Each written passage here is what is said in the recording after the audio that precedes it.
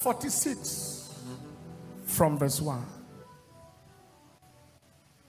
God is our refuge and strength, a very present help in trouble. Therefore, will not we fear, though the earth be removed, though the mountains be carried into the midst of the sea, though the waters thereof roar and be troubled, even if the mountains will shake with the swellings thereof, there is a river, the river of the Holy Ghost, the streams whereof shall make glad the city of God, the holy place of the tabernacles of the Most High. God is in the midst of her. She shall not be moved. He's talking to you. God shall help her. That right, Ellie. He's talking to a lady here today. God shall help her. God is in the midst of her. And she shall not be moved.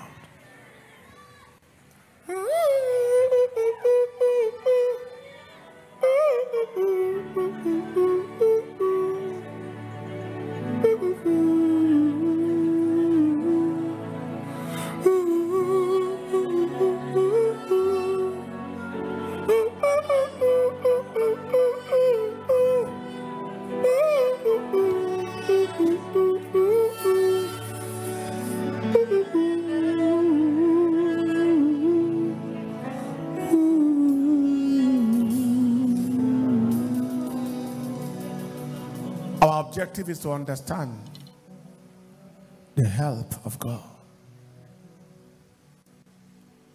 By way of introduction, God's help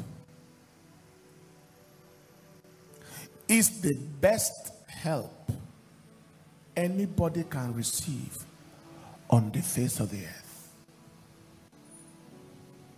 There are many people you know who can't help you. There are people who are present and cannot help. There are those who can help and are not present. God is the only one who is both present and he can help you. Have you ever lost anybody before, or somebody lost someone before? And the cry, the major cry, was not that the person was lost, even though that was part of the cry. But who will do for me what this person has been doing? So the person who can help you was no longer present. When my mother passed, we visited one of our big aunties. And she cried and cried and cried. And out of the cry, something busted out of her mouth unconsciously. He said, now that your mother is no more, will you people continue to do for me what she was doing for me? What you were doing through her to me? We said, don't be worried, ma. It will continue even more. So you come to times when the person who can help maybe is no longer present, or maybe it's in a distance somewhere, or the person who is present can do nothing for you.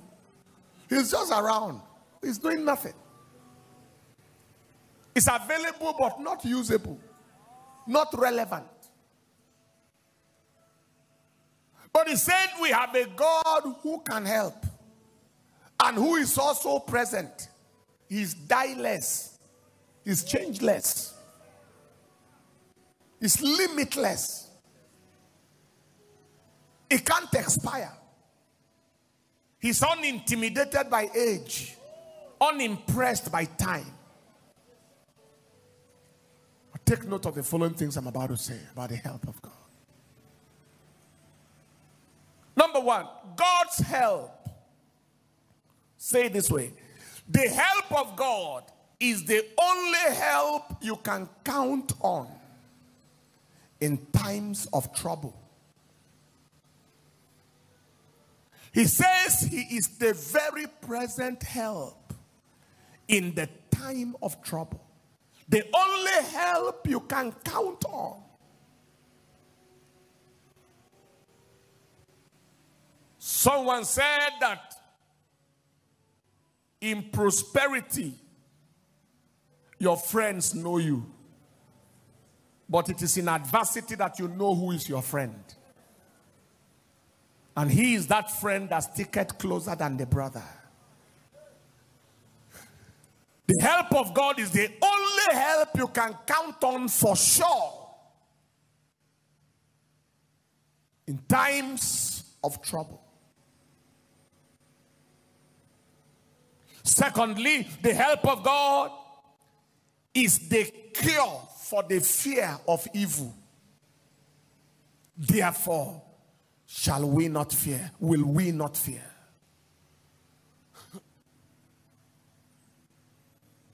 Therefore, will we not fear? He's a very present help in time of trouble. Therefore, will we not fear? The help of God is the cure for the fear of evil. When God is helping you, there is not a mortal man under heaven to fear. There is not a demon to fear. There is not a witch to fear. There is not a wizard to fear. There is not a calamity to fear. It's the cure for the help of evil. Thirdly, the help of God is the shield from the hurt of the enemy. From the hurt of the enemy. No devil can hurt whom God is helping. No witch, no wizard, no force from hell can hurt the man God has helped. For though the mountains should swell, even though the earth be removed, we are unshakable and unmovable, unharmable. The help of God is the shield from the heart of the enemy. Number 4, the help of God is key to victory in battle.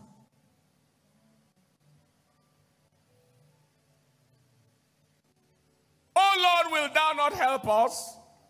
Neither know we not what to do, but our eyes are upon you. Jehoshaphat and the army of Israel crying in the midst of battle. 2 Chronicles chapter 20. You read all the way from verse 12, all the way. Oh God, will you not judge them? For we have no might against this great company that cometh against us. Neither know we what to do. We are helpless in this case, but our eyes are upon you. Psalm 89 verse 90. 89 verse 19. Then thou spakest in vision to thy Holy One and sayest, I have laid help upon one that is mighty. That word mighty is the word warrior, Gibor. Upon a warrior. God's help is key to victory in battle. You can't be helped of God and be a loser in life. You can't be helped of God and be a loser in the battles of ministry, the battles of marriage, the battles of finance, the battles of your destiny, the battles of your career. You cannot be helped of God and be a victim in battle. Finally, the help of God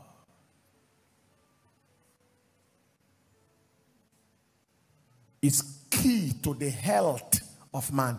Health. The help of God is key to the health of man. Health. Those sick people in the Old Testament, in the New Testament, Thou son of David, have mercy on me, means help me, have mercy on me. The help of God is key to the health of man. But Psalm 42 verse 5. Why art thou cast down, O my soul? And why art thou disquieted within me? For I shall yet praise him for the help of his countenance. I shall yet praise him for the help of his countenance. 43 verse 5. What is the help of his countenance doing? Look at this now. Why art thou cast down, O my soul? Now, this one and the one I just read, 42:5, 43:5, word for word. But there is one slight difference. The first one says, why art thou cast down, O my soul? Why art thou disquieted in me? Hope in God, for I shall yet praise him for the help of his countenance. This one says, who is the health of my countenance? So the help is equal to the health. That's revelational equation. A equals to B, B equals to C, means A is directly equal to C. I shall praise him for the help of his countenance. I shall praise him who is the health of my countenance. So the help of his countenance supply the health of my life. When God is your help, he supplies your health. When you apply for his help, you have applied for health. That is why if someone here says, Father, help me, and you are in any situation of ill health, you are applying for health. I shall yet praise him who is the health of my countenance. By the help of God today, whatever the devil has fired into your body is returning back to that devil. What is the secret of the help of God? Who are the people that secure the help of God? What are the secrets of the help of God? Number one is personal helplessness. Personal helplessness. Personal helplessness. When you are personally helpless, not before the devil, but before God, it's a difference. Hebrews chapter 4 verse 16. Let us therefore come boldly to the throne of grace, that we may obtain mercy and find grace to help in time when you are helpless. Everybody who is too braggadocious before God can never secure his help. People full of themselves are empty of God. The more helpless you are, the more of his help you get. People who are too ostentatious will be bankrupt of mercy. One day I went to preach in Makurdi in Benue State. Many years ago, this would be like maybe 15 years ago. And my schedule had been very, very restless. Overworked myself, exerted myself. I've preached back to back, all manner. So when I slept in the night, I slept till morning. I didn't pray the way I should have prayed. I didn't study the Bible the way I should have studied. And when I woke up, it was already time for the service in the morning. Exactly time. What do? When showered, jumped into the car straight and entered into that service on the way going, very helpless. What to preach, how to minister, revelations and so on. Lord, well, this is not deliberate. I need your mercy. Just help me. And I stepped into the meeting. The kind of things I saw that day I never saw in meetings where I fasted and prayed for long. Very drastic, diverse manifestations of God. On the way back to the hotel, I asked God, I said, what happened? What happened? I didn't pray as I should. He said to me, what I will never forget in life. He said, you were very helpless. And your helplessness provoked my almightiness. Your helplessness just invited me to action. When you confirm that you are not equal, you couldn't do nothing, then I stepped in to do what only me can do.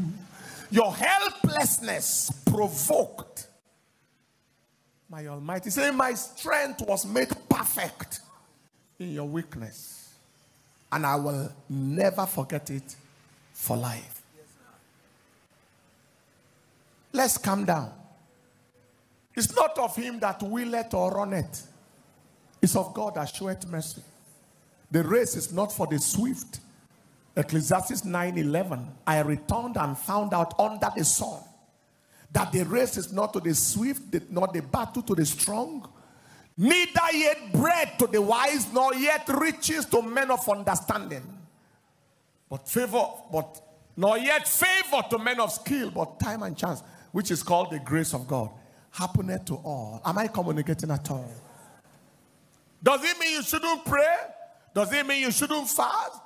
Does it mean you shouldn't study the word? No. Pray all you can. Fast all you can. Worship all you can. Do everything that you can. At the end of the day, don't rely on that effort. At the end of the day, don't say, I deserve to see this because I fasted for 21 days. I deserve to see this because I did this. It is of him that showeth mercy. Not by power, not by might, but by my help, by my spirit, saith the Lord. Is God speaking to somebody here? That is personal helplessness.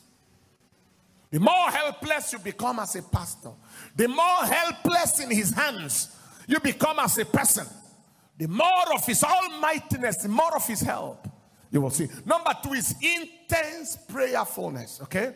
Now, so that doesn't look contradictory now. That is why I told you, pray all you can, do all that you can, but still rely on his help. But prayerfulness provokes his help too. He said, let us come boldly to the throne of grace.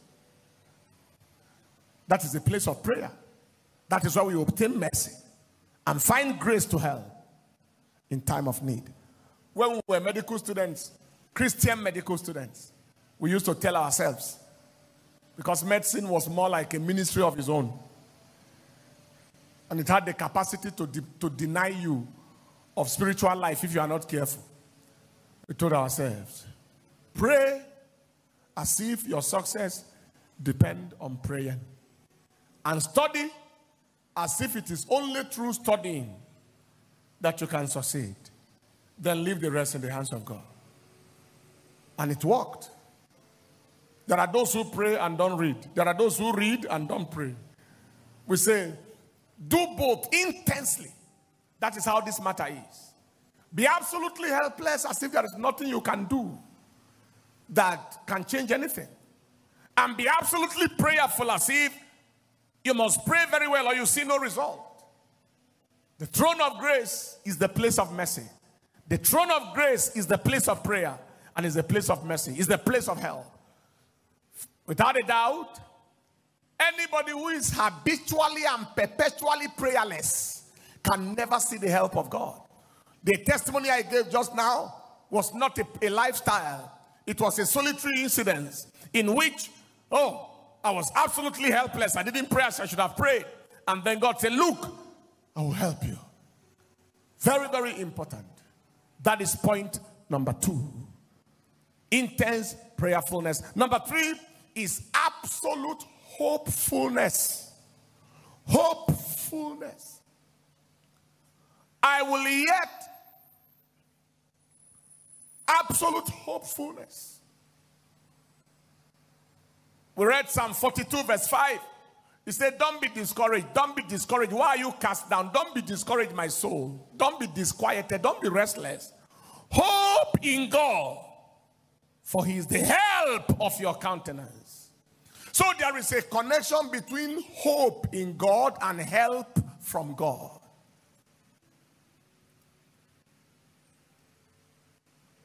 You cannot be hopeless and be helped. Hopelessness equals helplessness from God.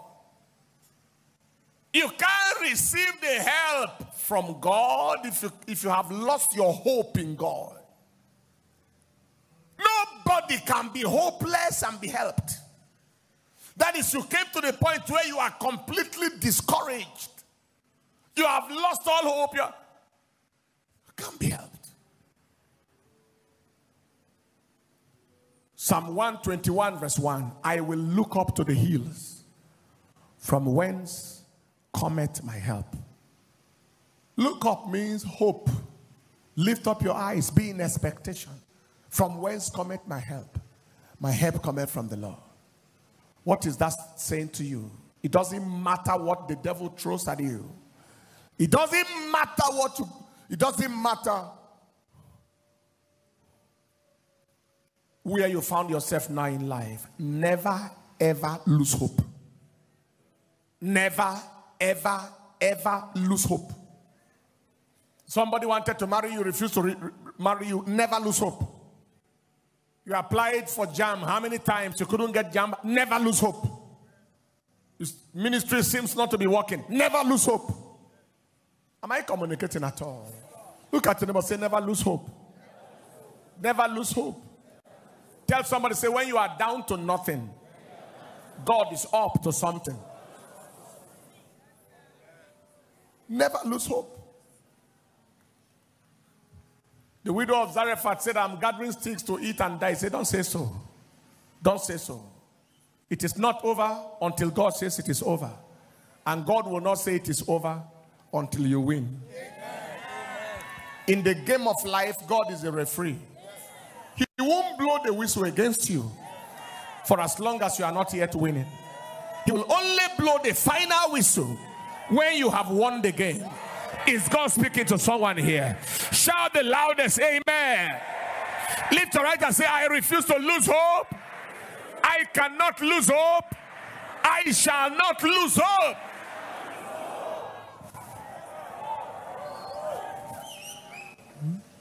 Take your seat.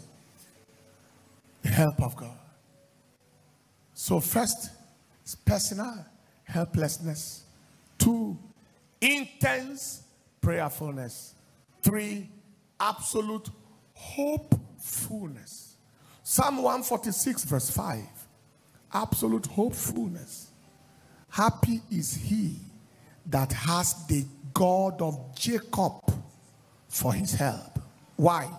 Whose hope is in the Lord his God. So there is a link between hope and help. If your hope is intact, your help is on the way. What I say? If your hope is intact, your help is on the way. If your hope is intact, your help is on the way. Finally, what is the secret of the help of God? Number 4 will amaze you. I call it brutal fightfulness. Brutal fightfulness. That is the spirit of a fighter. The bulldog, tenacious spirit. Laser beam doggedness.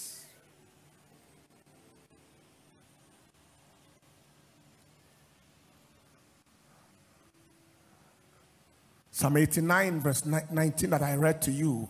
He said, Then thou spakest in vision to your Holy One and said, I have laid help upon one that is mighty. He's talking about David.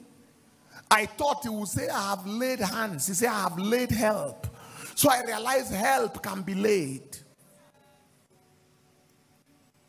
Then I looked at it, one that is mighty. Someone who is already mighty doesn't need help. But he said, one that is mighty. Then I searched. And I realized that word mighty is Hebrew gibor. It is the word warrior. It is the word violent, aggressive, ferocious. You see, I am looking for a fighter to supply help for. I have placed help on a fighter. That was why he was talking about David, because he was a brutal fighter, man. Who is this uncircumcised Philistine that he will defy the armies of the living God? When God heard that, he said, take help, finish him. I was keeping my father's flock, and there came a bear, or there came a lion. You see, and I went after him. I went after him. I smote him. Ah, David, you are like this. Take help.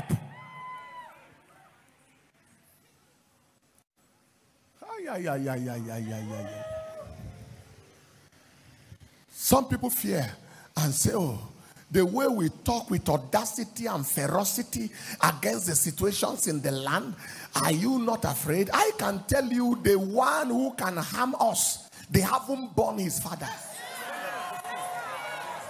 They haven't born their grandfather. They are buried in their planning sessions. The one that can waste you, they have not born them. Somebody shout fire!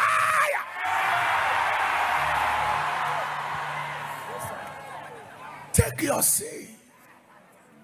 Dogs don't pursue lions.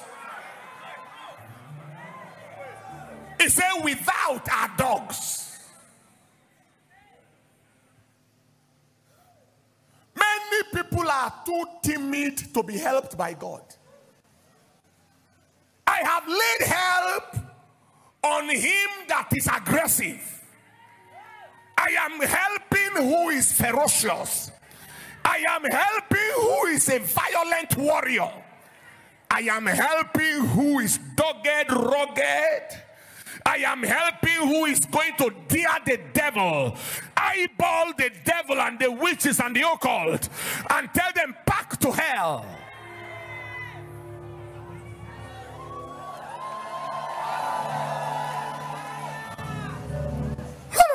Devil, you can't stop me.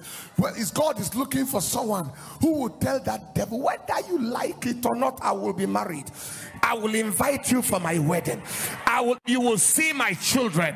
I will be established in the land of the living. You won't even see my tears, devil. You won't see my sweat, devil. You can't stop me. We are the unstoppable generation. We are the generation no devil can stop. Somebody shout power!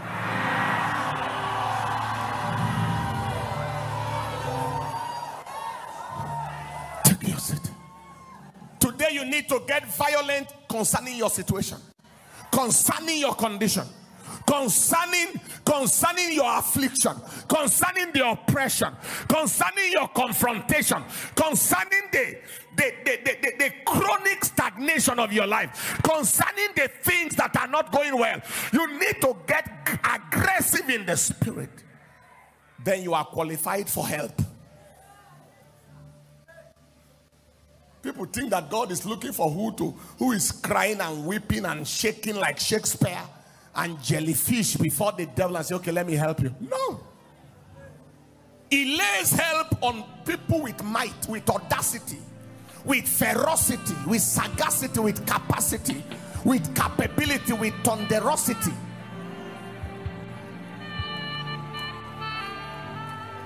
Did you read Isaiah chapter 28, verse 5 to 6?